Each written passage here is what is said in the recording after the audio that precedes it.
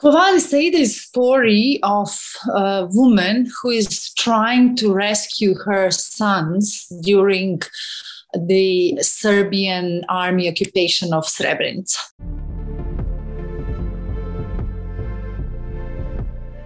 I live in Bosnia, and genocide in Srebrenica is something that, is big trauma for all Bosnians. So this is something that I read a lot about, that I met a lot of people. Every day I hear stories of mothers who are still searching for their sons, for their husbands. And in one moment, I just thought I have to do something about it. I was not sure what, but this idea was in me for years. And finally, 5 years ago, I decided to make a fiction feature film.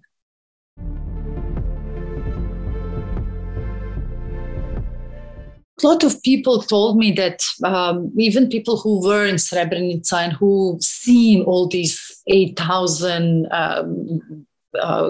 graves, which is very heartbreaking when you are there, even those people told me that only after watching the film they realized the dimension of what happened. I think that's a power of films, that they can put us in the situation, that we feel what people felt at that moment. I'm totally aware that I was able to recreate maybe 0.01% of what people felt at that moment. But for us who didn't go through it, I think even this little percent is a lot. We do need to share our experience. We need to know what happened in Europe, because I think what the state of Europe now is not the best shape, and we should know what is going on and not treat films as only entertainment. I think that's a power of European films, because they do point at subjects which are hurting and not always pleasing.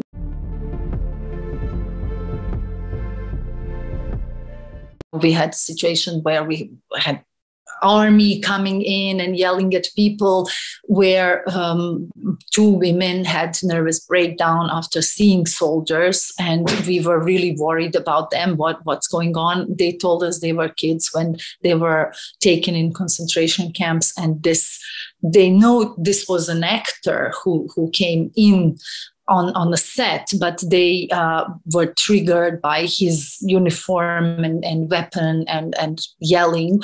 It took them back to those days, and they really had difficult time.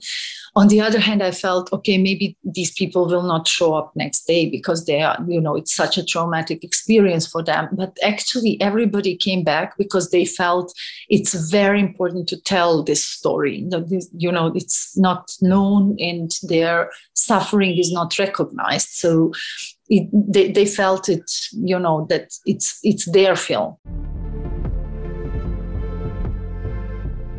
We had more than 11 languages on the set. Of course, we were all using our broken English, but we were able perfectly to communicate, because the language of images and films are overcoming all obstacles of this language. But really, there were so many nations and so many languages that it was really great experience.